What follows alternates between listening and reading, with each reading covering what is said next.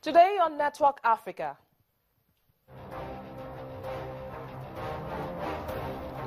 Ivory Coast former First Lady Simone Gbagbo appears in court for her crimes against humanity trial.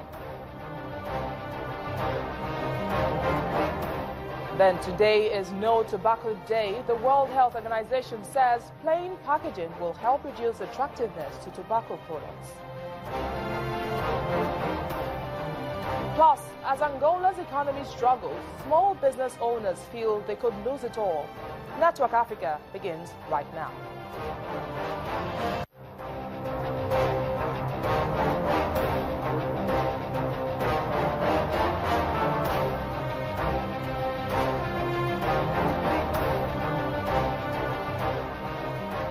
Welcome everyone, I am BC Adebayo. Let's begin in Ivory Coast, where the wife of the country's former leader, Laurent Gbagbo, Simone, is facing trial for war crimes and crimes against humanity at a court in the country. Many of her supporters were in court today, cheering her on. As she arrived, she smiled and waved to them.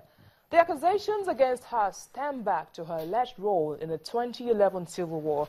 Her husband is already before the International Criminal Court on charges linked to the brief conflict sparked by his refusal to accept defeat to Alassane Ouattara in the presidential runoff in 2010.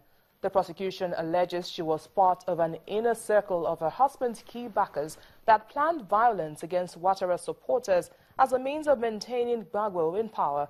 The trial opens just a day after Chad's president, Hissène Habré, was convicted by a special tribunal in Senegal for ordering the killing and torture of thousands of political opponents during his 8-year rule.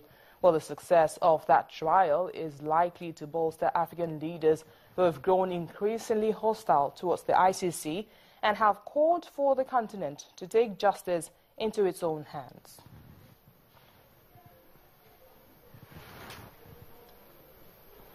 Well, the former First Lady has had quite a life.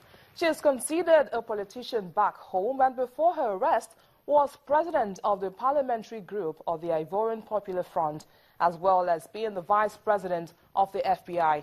Well, she is considered a controversial figure in the country.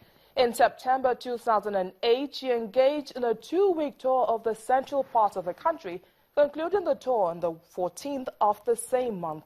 She rallied support for her husband's candidacy in the forthcoming election during his tour and asked participation in the voter identification process.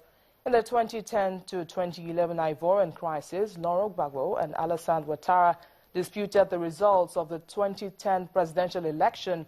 The crisis ended with the arrest of Laurent and Simone Gbagbo by pro-Ouattara forces on the 11th of April in 2011. Simone Gbagbo was subsequently held under house arrest.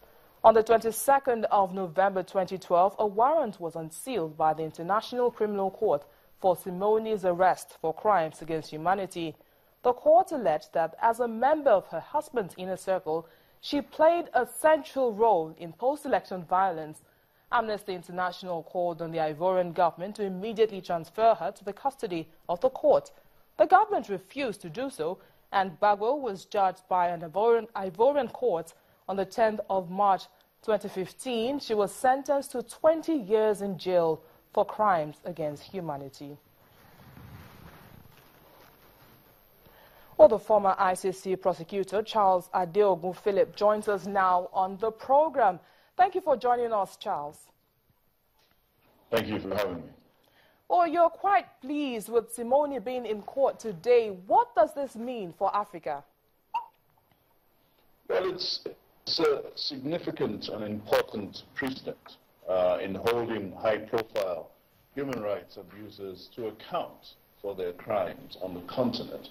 It is indeed a victory for the victims of the post-election violence in Côte d'Ivoire in 2011. So I'm satisfied with this result.